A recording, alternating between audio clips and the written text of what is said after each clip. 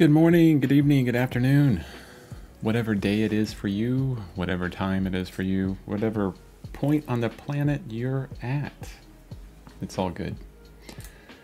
Today is January 5th, 2023, almost a week into the new year, and we're on to the next major principle of composition. Maybe it's good at this time to look at all the major principles of composition and to kind of review on how far we've gotten. So the major principles that we'll be covering is dividing space or space division, emphasis, balance, and unity. And today we're on balance, which is going to be a bit short. Not much in balance here to talk about. And then starting tomorrow or the next stream, I may take a break from the stream for a day or two. We're going to talk about unity after that. But today's all about balance. It's going to be a fun day. It's an interesting principle of composition, balance, because it's all based on what you want to do. Because balance and a balanced composition and an imbalanced composition depends on what story you want to tell. Good morning, Thinker. Hopefully you're having a wonderful morning so far. Hopefully the music isn't too loud. Let me know if it is. Last stream, the music didn't even show up. I was playing music and I could hear it. I could hear it now. It's pretty loud for me, but I'm not sure if it's loud for you guys. Still trying to dial that in.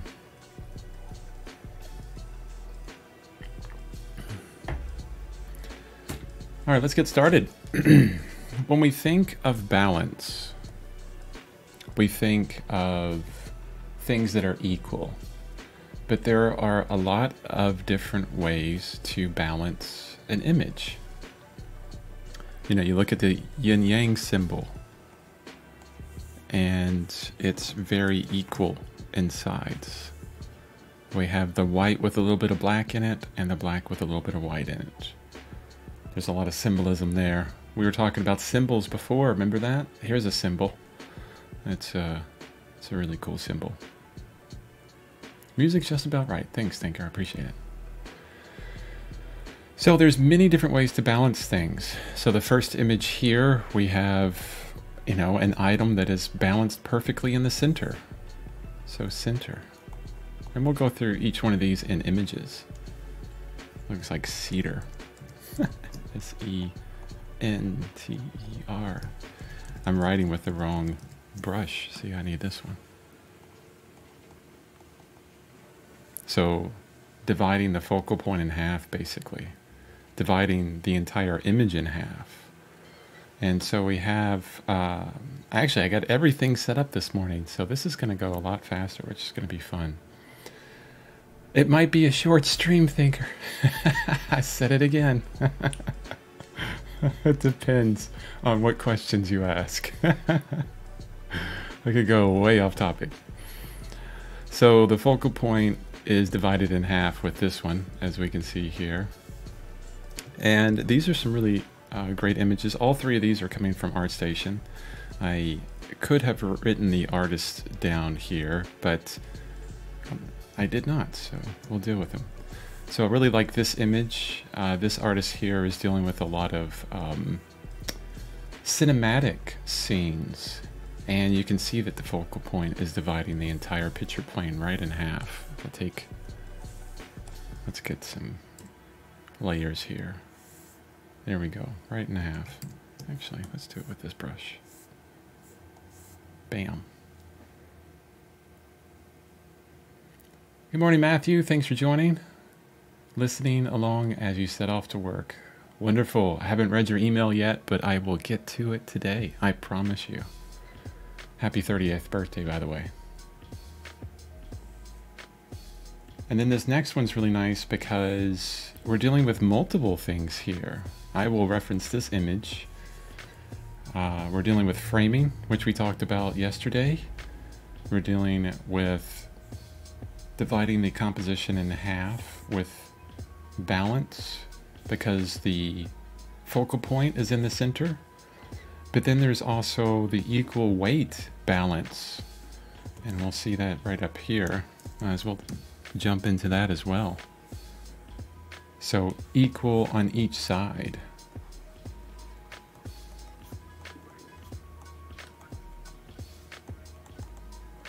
So you have the fulcrum in the center of your lever, or the, what do you call it? The seesaw horse that kids get on, and you got an equal weighted child on either side, and you have balance within that. And that's what this picture is doing here. We have a dark area on the left that's just about equal balance as the dark area on the right. That creates a focal point that divides the whole picture plane in half. Yeah, so it hits both of them. And then we have this really wonderful image here. It's a very subdued image. Again, the focal point dividing the image in half. I would say this could be part of the imbalanced area as well. But when we're talking about weight, we'll reference what I talked about yesterday as well, when we were looking at, what part were we looking at? Yeah, we were looking at value and silhouette, I believe, and what drives our attention most as humans. And if you remember, what drives our attention most is, I think, 4 or 5 things. Number 1 was human faces. Well, let's put human faces, because there's all kinds of different faces.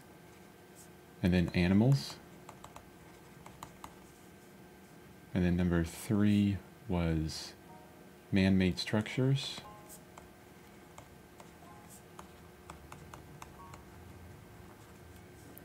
And then number 4 was organic shapes.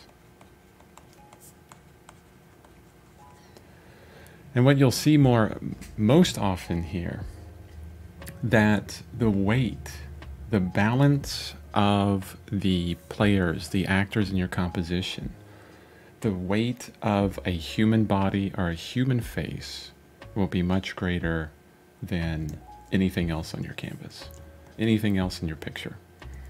So you can use that to your advantage, and we'll look a bit more into that when we get into the imbalance side of things.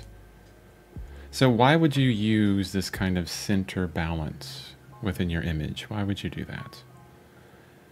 Do you want to divide your picture plane in half? That'd be the very first one. Does your story that you're trying to tell work in that way? Dividing it right in half. Also, there's a sense of focus here, centralized focus. It works really well for portraiture. You know, everything's right in the center for portraiture. It works really well for a hero shot. So if you're doing like a hero shot, you put the hero right in the center. Everyone is looking at them in the center. So what point in your story are you trying to tell? Think about movies with this as well. What parts of movies do you see the main protagonist in the center? And at what point in that movie, what are they trying to tell? Reminds me of one of the latest movies that we watched last year, which was fantastic, which was the latest Spider-Man movie. And at one point, the hero and his girlfriend were being kind of accosted by the entire class at their high school. And they were kind of being ushered down this row with students on either side and photographers and everything. They divided the picture plane in half with that image, with that scene. And it was kind of claustrophobic, right? There was a lot going on, and they were at the center of it. It's a really good story element. So using that for whatever kind of story you're trying to tell in that aspect. And framing here. The center one is doing a lot of framing.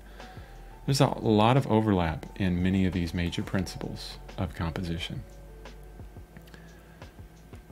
Let's look at the next one on balance, is equal on each side. And the one thing I will say here is that there's some compositions that use this that are going to be boring.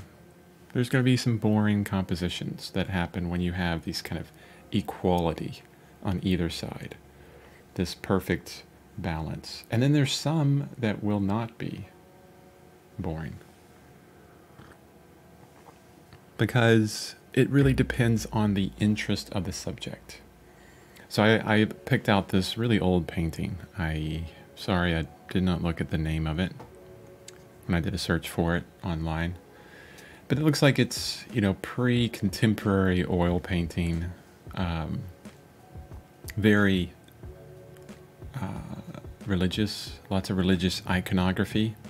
But the artist here, you can see that they made sure that whatever they put on the right side, that they put on the left side. The perfect balance on either side. And it's fairly boring.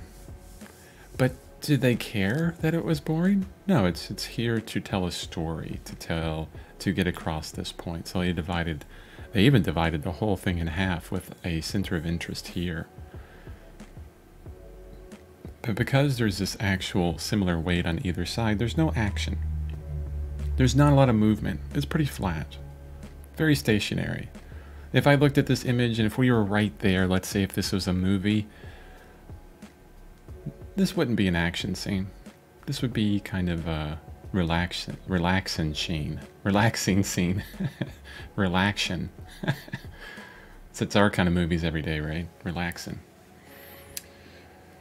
So equal weight on both sides. This other image is kind of interesting. It's very similar to the one above it, where the center of interest is, you know, dividing the picture plane, which is not even inexistent here. It's more a conversation within a landscape. Look how beautiful the conversation or the landscape is, and the light that comes through the center from the sun that illuminates this beautiful waterfall and little pond here.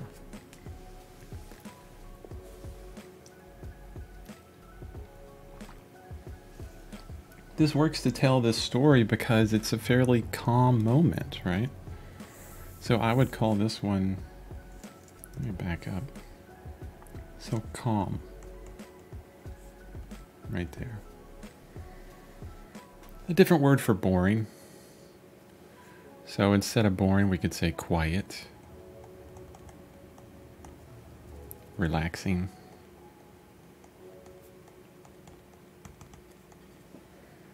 So if you're doing an image, maybe you want an image that's similar to Thomas Kincaid, you know, who sold millions and millions of dollars worth of prints and things like that. Very calm, quiet, relaxing imagery that people could just live with. And this kind of composition would work well because it keeps things calm and interesting. Well, not very interesting, but just calm. Now I have two other images on the right-hand side, and I pulled this other one out here. And I liked it because it does have a division, but the division is at an angle. So our picture plane is divided this way, you know, kind of top right to bottom left, in that kind of angle. As I look at this image, I know right away it's AI generated. Once you've generated a few AI images, which I've generated a bunch of them for inspiration, there's some things that happen, like the double landscape that happens. I realized, like, oh, this is a AI generated image. Not sure where I got it from, but pretty interesting, and something that you can pull from to make real art, right? Art made by a human would be even better. But I like the division. As far as balance is concerned, it's a very interesting balance, because we have a figure at the bottom right and this bright sun at the top left. Really reminds me of yin yang, what we were just looking at before. So this definite balance. But because there's an angular division, it's less calm. I wouldn't say that this is super action-packed, but because that it's in this angle, there's more movement, there's more going on, there's more happening. Maybe you're expecting, you know, what's going to happen after this could be a bit action-packed. And then this last image down here, which is pretty small, so I'm going to zoom in. We have a very interesting textural composition that's divided in half. So dark on this side, and then dark on this side as well.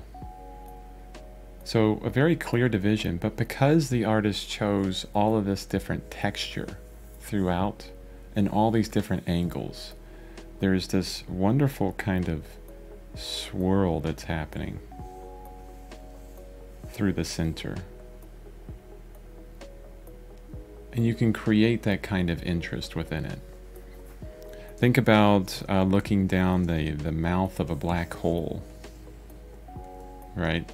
You probably wouldn't think that that is a very calm place to be, but the darkness on either side of that black hole would have a division, and you would be looking directly at the center.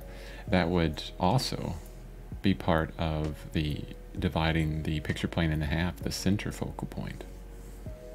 So a lot of connections with these different images. And what does it all depend upon? I'm going to say it again and again. Story. Let's write that down. So what story are you trying to tell? We have to know that first before we take on any of these principles of composition. What story do you want to tell? Now let's move on to probably what you see most composed within imagery is imbalance. So it's an imbalance balanced. So there's a balance of imbalance. Wow, I could say that a million different ways and it would still be weird. So you have objects that are of different size. So different size, yet balanced. So you could say objects are actors within your story. Oh, and there's one kind of different composition that I'll talk about here that is not the greatest composition. And you'll see this a lot, like a lot of very simple Instagram posts, what you'll see. Let me move back to here, and then let's make even a square, because Instagram is square, right? So we have this square image, and then you'll see an artist do their piece right in the center. And maybe it's absolutely beautiful. Maybe it's fantastic. But the composition itself, where you have this very center thing, is fairly boring. We looked at a lot of Norman Rockwell, who has this framed, you know, all the things are fairly framed, and he's telling his story. Composition, pretty boring in a lot of ways, if you just look at the overall look of it. But he actually builds in a lot of things to some of those compositions. It makes it really interesting. And that's what we'll look at with Bouguereau here. If you, maybe you know Bouguereau, Alfred James Bouguereau or something like that. I can't remember his first name, but usually people just say Bouguereau. Very detailed, highly rendered, Renaissance-esque paintings of, you know, kind of pastoral scenes, also kind of like fairy kind of things. I think this is a satyr with some women around it kind of thing. So the composition is fairly boring. We have this circular composition in the center, just in the center. There we are. That's the overall composition. But what, like Norman Rockwell, what Bouguereau has done is made the center really interesting. Not just with the human bodies itself, because that's, always going to be really interesting to us, but there's a lot going on here. We got these limbs kind of flying everywhere. We have all of these kind of flowing lines. It's really interesting. I mean, you could just outline every limb in this. And you get a lot of action going on within there. So I guess the point here is that you could have a boring overall composition, but as long as your center of interest, your focal point is dynamic and has the interest, it could carry the whole painting, right? So the focal point would need to be dynamic. Okay, maybe he knew that he wanted to do this configuration of figures, and he's like, well, I don't need anything else. I mean, this is fine. This is totally cool. Let's move on to some other images that talk about the object size imbalance, but the image itself is still balanced. And there's interest throughout all of these images. This top one here I like the best. Let me zoom in. And I kept these smaller so I could show a lot of the images on the page. And we're focusing mainly on the composition, not the details anyway, so we don't need to see all the specific details of these. But there's this huge weight on the right-hand side of this image. Like, this whole thing is one big weight. But then it is all balanced by one human figure there. And that's all we needed. Because, again, what gets our attention most? Human faces and bodies, animals, man-made structures, organic shapes.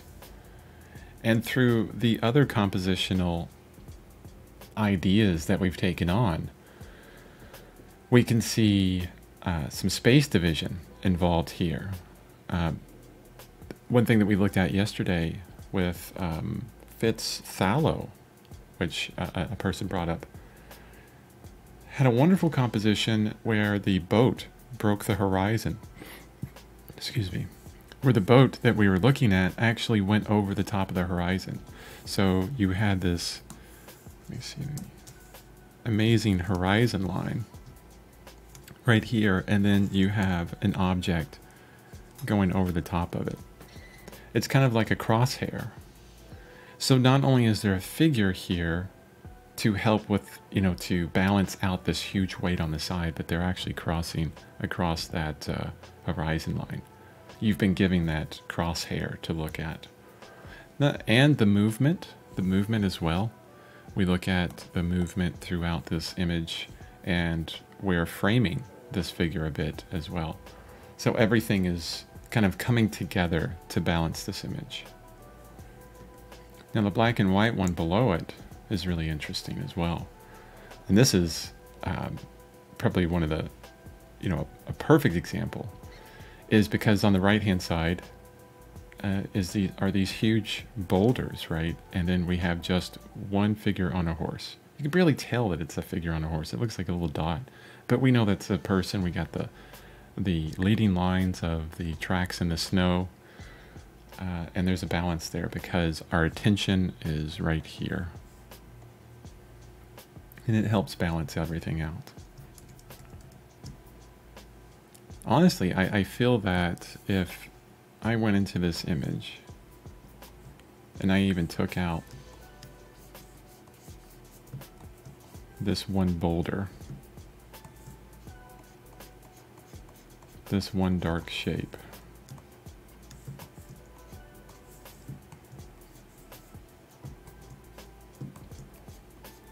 and the artist would yell and scream, "No, don't mess with my artwork. It's perfect the way it is." Let me fade this out. I'm trying to make it disappear. We got this nice flow of lines that I'm seeing now as I'm doing this, that point directly at the figure. Even if I take that center element out, there's still a balance there. If I zoom out a bit, because that one horse really helped it out. Actually, I feel like I'm looking at that figure, that little figure, even more with that change. Let's see.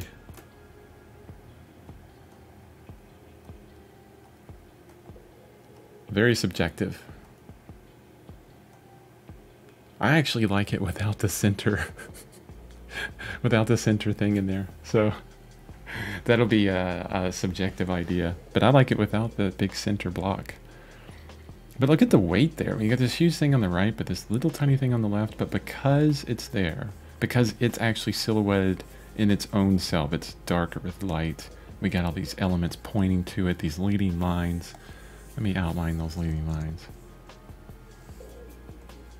Look at that. That helps it out. That creates that balance. At the right here, we have this really colorful and imbalanced image. Well, not imbalanced due to size of items, just like we were talking about. But it's actually cut in half as well. I mean, if we cut it here, it's almost, you know, the end of this tree stops there. We have a person in a tree, and those might as well meld into one big shape. You know, this shape here, and this person is just kind of within there.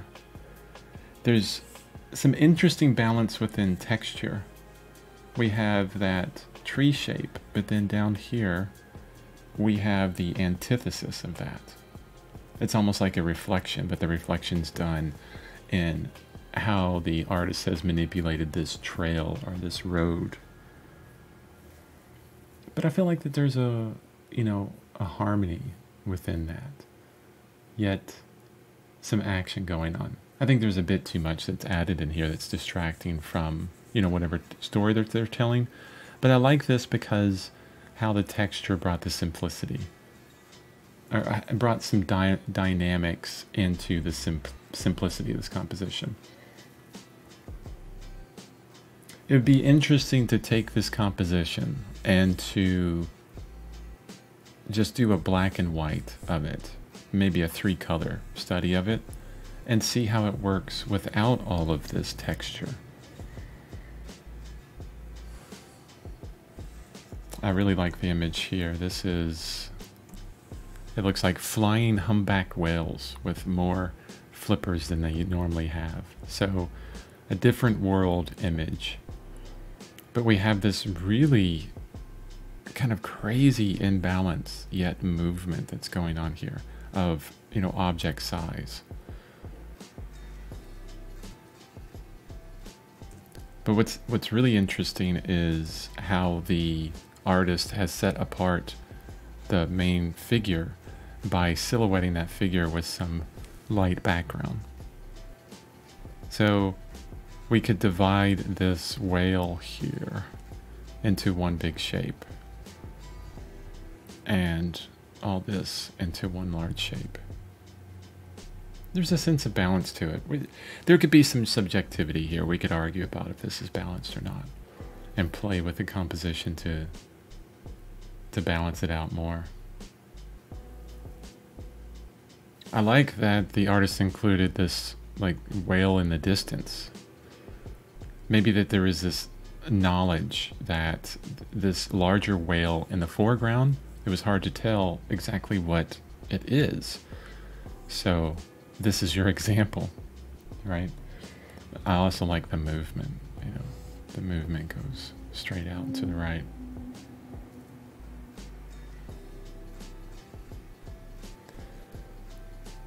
One of my most favorite artists on the planet is Andrew Wyeth. Oops. I think I have, I don't know how many books of his. I went to a retrospective show of his in Seattle, the Seattle Art Museum, a few years ago. I went to it, I think I went to it twice. I took a bunch of artists there. We went on a road trip and looked at Andrew Wyeth all day. It was great. Had all these wonderful paintings. Boy, I was in there for hours. Took a bunch of pictures. Bought the retrospective book. Master of composition. He was taught by his father in a lot of ways, and other people. N.C. Wyeth, and then N.C. Wyeth was taught by Howard Pyle, and I forget the Brandywine Painters or something like that. That sounds like Lord of the Rings, honestly. Brandywine? I could have that wrong, but a large illustrative history there. And if you want to really see these compositional elements used to the maximum, illustration. Once again, I'll refer you to svslearn.com. svslearn.com. School of Visual Storytelling.com, or svslearn.com. Creative composition with Will Terry. Does a lot of compositional stuff. This is where I get a lot of this information from, honestly. And it's absolutely wonderful. But why am I showing Andrew Wyeth here? Well, there's a difference in size for these images. If I outlined Christina here, this painting is called Christina's World, and we get an insight into her world. If I outline her, and I take this and I put it up here, I mean, we can see it's bigger than both of these houses combined. It's this huge kind of shape, which makes sense because, well, I mean, they're in the distance and she's in the foreground, so they're going to be bigger. But she's also wearing a pink dress with high contrast against this very textural background of grass and hay. But yet there's this kind of perfect balance. There's also a leading line. We don't see her face, but we can tell that she's looking off towards the mountain, or towards the house that she's trying to get to. And there's an idea of movement here. There's definite idea of movement. Honestly, there could be 12 houses up top here, or a big, huge thing. And because she is silhouetted by all this grass, because she is human, because she's a person, there's a ton of weight here. Maybe there is some imbalance here because there's so much weight on her as a person. So the story with Christina's World is Andrew Wyeth lived next to Christina and her brother, who lived together. And she was paraplegic, I believe, had some health issues, basically. I'm not sure what. So you can see that she's very thin. She doesn't have the use of her legs. And he wanted to describe her world, you know, what she needed to do to get around, to function. Beautiful composition. Beautiful story. Fantastic. Check out Andrew Wyeth. Start collecting Andrew Wyeth imagery. If you love him, right? Collect what you love. That's always going to be one of the pieces of homework here, is to look at artist imagery. Like all the time. Always look at images, because it's where your motivation can come from. It's where you learn from. It's where you can look at compositions, and where you can start going through this course and really bring in your own images and say, I'm going to see if I can find the balance. What is the type of balance in this image I love? Is it center balance? Is it equal on each side? Or does it have an imbalance of actors that brings a balance to the whole thing. So collect images. We'll look at Andrew Wyeth again here. This is another part of balance that I want to talk about, and it's having the character facing the larger space.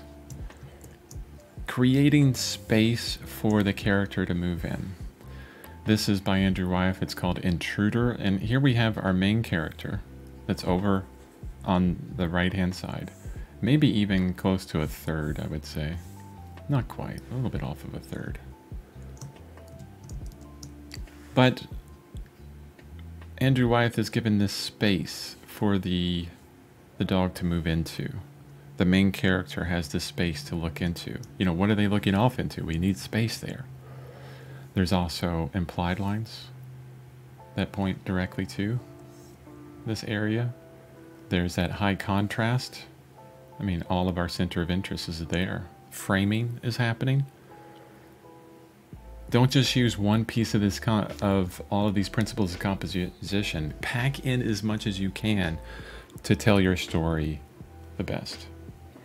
Keep your audience's eyes where you want them. You're the director here for the images that you create. This is a drawing by, oh geez, I can't remember the person's name. It's not Edward Hopper. Homer, I believe. It's an image by Homer, an etching. And you can see that this seaman is looking off into the distance, and there's space here for them to create that distance. What are they looking off into? If they had divided the image here, right, it would be kind of awkward. Again, we talk about cropping here. Don't crop the image down so you don't give the main protagonist space to move into. Here we have another puppy. Another dog that's looking off into the distance. Oh, it's a very sad puppy, very forlorn. This is, I believe this is N.C. Wyeth, looks like. Maybe someone similar from that time period. Again, we have that distance for them to look off into, for them to move into, for their thoughts to move into, for the ideas to move into. Because it's a lot about what is unsaid here that gives room for the viewer. It gives room for the viewer to think about their own things, to introduce their own ideas into your painting. You don't have to spell out everything perfectly within your compositions. Give us some room to think. So we give them space to move into. So here's an example of one that's not balanced at all. I've made this kind of superhero guy really quickly. You know, maybe we should put a red cape on them. So here's this superhero person, right? And they're off to save the day, but then they're boom, they just like hit right into the wall, right? I'm off to save the day, smash into the wall of the side of your canvas. Now let's not do that. So you put them on the right so that they have some place to fly and take off. You'll see this in movies all the time. Heck, the entirety of the Lord of the Rings trilogy, if you watch that movie, when they start off from the Shire, go through Rivendell to oh man, Lothlorien, all the way to Rohan, into, you know, every place that they go to. I can't name them all. All of the Lord of the Rings fans out there are going, come on, gotta name them all. But the entirety of that movie, they're all moving to the right. So L-O-T-R. Not the entirety of the movie, actually. Like the whole movie, they're walking to the right, left to right. Until the end of the third movie. So they got to their destination. They did what they came to do. And then at the very end, you see them moving from right to left. They're going back. It's really interesting. And they did that intentionally because they gave space for their main characters to move into, and a consistent space. Always left to right. We're moving to this thing. You'll see it in movies a lot, you know, which way the characters move through a certain scene. Like if you have a car chase or a foot chase, it'll start out from like left to right and it'll continue left to right or right to left. It will continue that way for the whole chase. Because if they started doing like different directions, it would really confuse the audience. Definitely. Okay, that's balance. Then we'll look at homework real quick. Center balance, equal on each side. Imbalance, just complete balance, very equal. What story do you want to tell? Do you want to tell a story of heroic empathy, an attention in the center? Everything's about this person in the center. Do you want a calm scene? Do you want to calm things out? Do you want it to be a calm composition but a dynamic focal point? Do you want to have a boring composition because your focal point has so much dynamics inside of it that it works well? Do you want to imbalance it with different size elements, but bring that balance back by utilizing different figures that gain attention greater? But always make sure that you leave space for your viewer and your protagonist to move into. And so the homework here is to go through your collection of images, or continue to collect images, and find images that have balance. Find images that have balance. And then answer the question, how are they balanced? And I would say, you know, find images that you enjoy first. Maybe not even worry about if they have a balanced composition. I know you're thinking of some artists right now that you're like, oh man, I love that artist. They're so good. Well, we have the internet to our advantage here. Bring some images down and then answer the question, is this balanced? Well then, how is it balanced?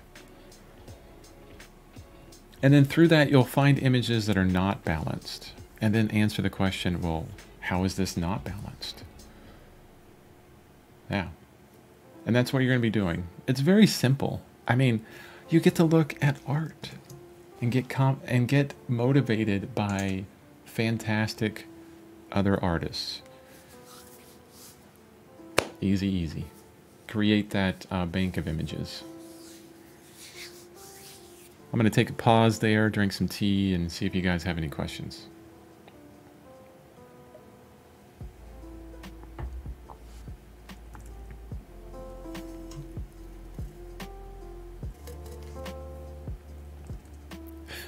Yeah.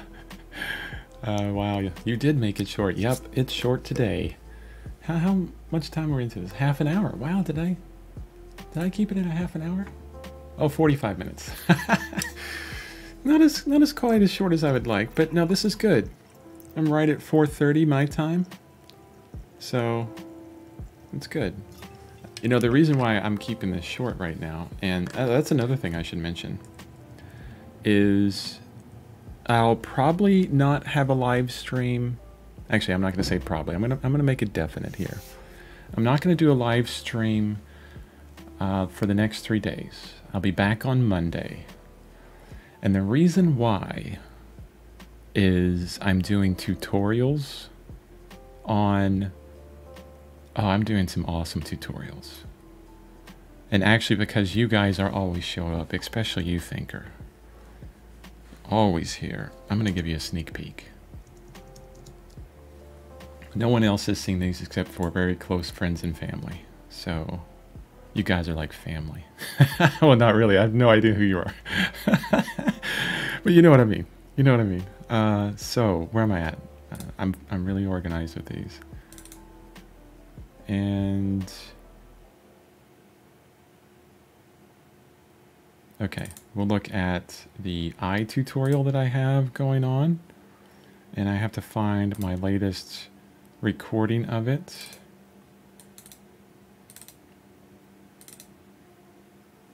Oh, not there. That's a nose tutorial that I'm doing. Here we go. Now this is going to be sideways. I haven't processed the image yet. I haven't processed the video. So you're going to look at a sideways image. But this is a tutorial on painting the eye in 3 different orientations. Front view, 3/4 view, side view. And I don't know, I have several hours of recording this, and I'll cut it up and I'll do a smaller portion of this on YouTube. Just an overview, how to see the whole thing, and then you'll see on my Gumroad I'll probably sell the full tutorial for, you know how I like to do it, pretty darn cheap, so anybody could buy it, no problem. So I got an eye tutorial that I'm working on, and then I finished the first layer for a nose tutorial next. There we go. So that's the end of the first layer. Front view, side view, or front view, 3/4 view, and profile view for the nose. And these are using like a Canon log, so there's a very subdued tone to them. I haven't done any coloration for this. So you're seeing like the raw footage. This is very raw footage on that.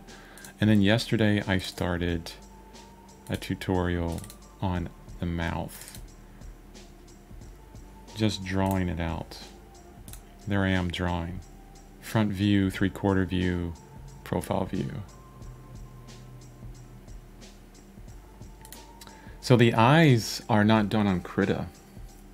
The eyes were put together within Krita from images. So let me see. I'll go into my projects folder. Video eye tutorial. And I collected a bunch of eyes. And I'm actually going to start with Krita, because I'm going to be talking about how to pick good reference and where to get good reference imagery. Because we're going to be studying the structure of an eye on the body. We're going to be studying the how the eye functions. But how to put these images together on Krita, bring them together. How to create a grid line over them, which is part of the process. But as far as like painting the eye in Krita, no, didn't do that on this one. And then I have an even larger tutorial that's coming up that I want to work on and get that finalized. And that's why I'm going to be spending more time on it this weekend. But yeah, I got a lot of great things coming out for you guys to be on YouTube, to go on my Gumroad as far as tutorials, and yeah, just to help you become a better artist. Give you some practical step-by-step methods of creating wonderful oil paintings. And yeah, it's a good question there, thinker. Now I'm thinking about how can I start this in Krita a bit more first, I do lean heavily on digital, especially for testing the drawing. It's a perfect place for looking at, let's say you do a drawing on your canvas. I go through the whole process of taking the image, and I actually use Lightroom and Photoshop to do this, to straighten out the image and then to bring it back into Krita so that you can look at your drawing and get an objective approach to if your drawing is correct or not. Which has been fantastic for me to learn how to draw much more accurately. Because too often we draw something and we're like, man, is that right? I can't tell. And it's hard to get a really objective idea of that. So I use a lot of overlays to help us get a very objective approach to if our drawing is getting better or not. So I'll be back in the stream on Monday. Let me see. Back on Monday. And that is, what day is that? That's the 9th.